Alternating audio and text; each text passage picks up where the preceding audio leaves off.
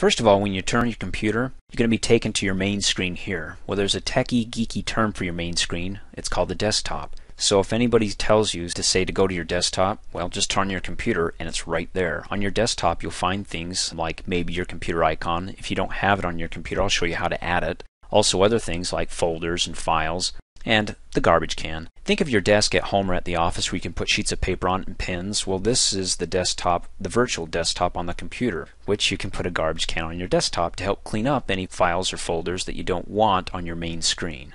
So since you were able to purchase the training videos here, I assume that you're at least a little bit proficient with your mouse, but hopefully I can show you some shortcuts that you may not be aware of. But to get started at the very basics, let's go ahead. Notice the difference between our right and left mouse clicks. For example, I've got a bunch of icons here, and I can go ahead and click on one of them with my left mouse button and it highlights it, right? I can click on any others and it highlights it. Now if I want to select multiple icons, I can just hold down my control key and click on additional icons and it selects all three of them. Now why would I want to select all three of them? Maybe I'd like to move all three at the same time. How do you do that? Well, first let's click off in a blank area to unselect them, and let's start with moving one at a time, like my garbage can. Click on it once, it's highlighted. Then I can go ahead and click and drag it, holding down my left mouse button somewhere up here and let go, and it puts it up at the top here, towards the top. And then I can click and hold and drag it down. Now if I want to move multiple icons or files at the same time, just hold down the control key after you select the initial one. Then I can go ahead and click Exercises and New Folder. And then I can click on any one of these, of the three that are selected, hold down my left mouse button and drag, and I'm going to be moving all three of them. Now the recycle bin is behind the sidebar here. You can see when I hover over it, the sidebar boundaries opens up, and we'll cover that later in a later training video. To move them back, I want to make sure that I have the still three highlighted, and then click on any one of them and drag them and put them back to where they were. And then click off in a blank area to deselect them. Now all these icons are either shortcuts to other programs, or they actually have, like these folders here, actually have documents and images or movies in them. I don't know. But one way to find out is to double click on one of these folders to open it up. So you can see right here the manila folder outline, and then inside it's got some pages. That means there's something in there. Go ahead and double click on it really fast, and then it opens up the folder. And in the folder, in the details pane here, you can see how many files, documents, or other folders I have. Let's count them up. We've got 1, 2, 3, 4, 5, right? Now what are they? Are they documents? Are they spreadsheets? Are they images? What are they? Well, to give you a clue, you can see the little icons over here. Mine are small, but you can change the views by clicking on the drop down arrow, which we'll cover a little bit later on. But to give you an idea, how about if I made them like bigger, like medium? Well, medium icons, I can actually see the blue W here, which means Microsoft Word. There's Microsoft Word document that I can type in text. There's an Excel spreadsheet. It's Microsoft Excel because it's got the green X and the little green icon here. And you can see the previews of images there. But if I change my views by clicking on the drop down arrow and going back to, let's say, a smaller icon, maybe list, it can't really preview those pictures, so it gives me some generic picture, like you can see on those little clouds here for my smiling picture, and then for my child computer, little clouds there. You can see down the details pane, you can preview that. In any case, to keep it simple, we'll cover this in a later training video. I wanted to show you what types of programs that can be in a folder, what type of programs or documents you can store. So to close out of this folder, I can go ahead in the upper right hand corner and click on the X. There are other ways to open up documents, files, and folders. Remember, you can double click to open it up and then click out to close.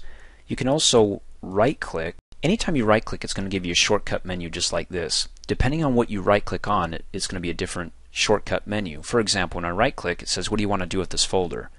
Do you want to open it? So if I move my mouse up over the open, and then I want to go ahead and left click, and it opens up. I'll close out of this, and I'll go ahead and right click on the folder again, and let's look at the properties. When I left click on the properties, it basically gives me the details of that folder or document that I right clicked on. What are the properties? It says it contains 6 files. Well, wait a second. Let me go ahead and close out of here, or you can click cancel, either one will do. And let me double click or right click and go up and left click on open and count this again. 1, 2, 3, 4, 5. And it says 5 items here. Well, how come it says 5 here, but when I close out and I right click and go to properties and left click on properties, it says there's 6? Well, what you don't know, but in advanced training videos, is that there can be hidden files within your folders, and apparently one of them's hidden. Go ahead and close out, double click to open it up, And what we can do is we can turn these on or off to show hidden files and folders. Usually Windows Vista will keep some of the files hidden, because if you delete the wrong file, you could actually freeze up or destroy your computer, because some files are programs in there that keep your computer running. So you can appreciate why you may not want to do that. The other thing is that you can actually hide some of your own files and folders from prying eyes, but keep in mind, if they're hidden and they're smart enough to right click on one of them and left click on properties, they can say, aha, there's 6 files in here, and then click cancel and double click open it up. There's only 5, so somebody's hiding something. And like I said, it's a later training video. We'll keep it simple here. Another shortcut I want to show you, maybe something you're not aware of, is that instead of closing out of the window here by clicking on the close button, I can actually hold down the control key on the keyboard and hit the letter W. And that will close any active window, not only on folders but also files, and we'll cover files a little bit later on. So for example, if I go ahead and I double click exercises, it opens up the window. If I right click on new folder and go up to left click on open, opens up the second window, and you can see that this window that's in the forefront here is a deeper color versus the one in the back, which means the one that's lighter in the back is faded, it's not active. Because you can click and drag the tops of these around, can't you? Holding down your left mouse button, and you can see that this one's just a little bit darker, probably not by much, but this is the active window. So again, I want to use the shortcut keys to close out of these windows. So I can hold down the control and hit the letter W, closes that one. Automatically this one's a little bit bolder, the bar up here. That means it's the active window, so if I control W, it closes out of that as well.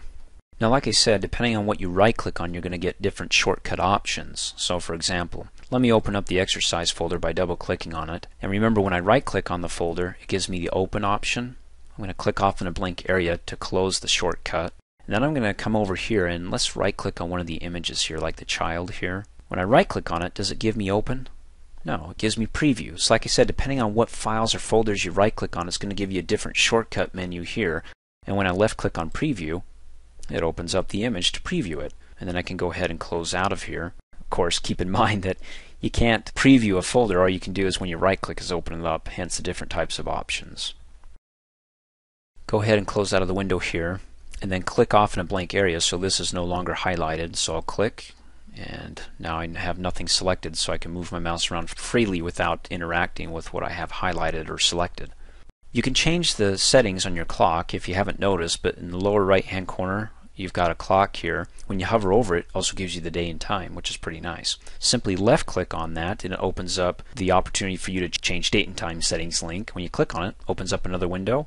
Then next you have to click on the change date and time button. Another click, and it opens up that window. Here you can change the date and also you can change the time. So let's say I want it to be July 4th. Right now you can see it's highlighted July 2nd as today's date, but I can go to the 4th, that's highlighted, and then I can also change the time. You can see the little ticker moving around the second hand. I don't recommend changing the seconds, but you want to click somewhere in the minutes or the hours. Once you click in the hours, you can use the up arrow to go up 1 hour or down to go down 1 hour. So let's go up to 11.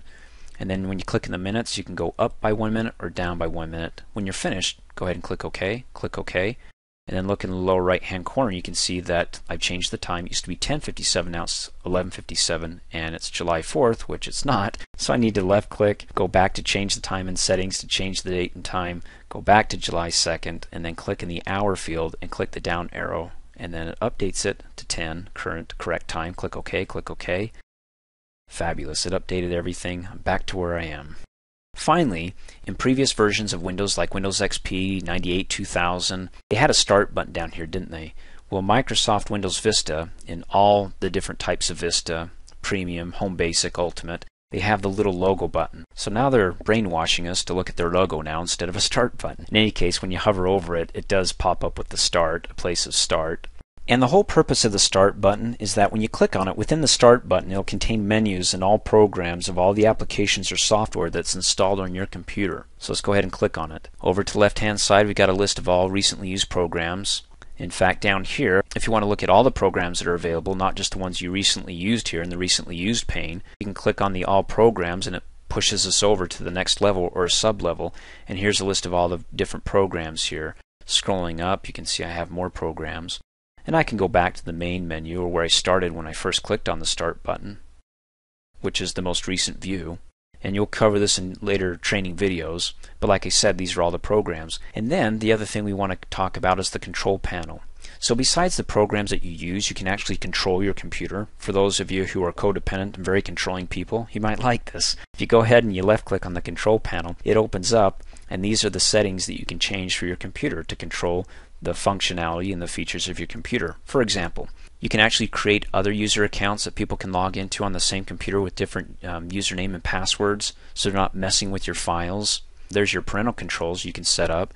So you can set accounts for your children that limits the time that they can use on the computer and what websites they can go to. You can personalize the appearance, like instead of just a blue background here, you can actually put very fancy, pretty pictures, and we'll show you that in later training videos. There's more than one way to do things here. Like we changed our clock down here, you can also click on here and change it. You can uninstall programs as well. So if you accidentally installed a program or your child downloaded a program that was inappropriate, you can come in here and uninstall it. Of course, we're not talking about viruses or naughty programs that come in and secretly try to work in the background that you may not be able to uninstall because it's taking over your computer. We're talking about obvious programs here. In later training videos, we'll talk about those virus programs or antivirus programs. You can also look at your printers. You can install printers. You can uninstall printers, and your security settings, etc. So anything you want to control the appearance and customization of your Windows Vista experience, the control panel is where you want to go. Thanks for watching. Hey, as a quick reminder, if you like my video, please give it a thumbs up. You can also click on me and subscribe to my channel, get notified of the latest videos, and for only $2 a month, you can have access to all my Microsoft Office training videos.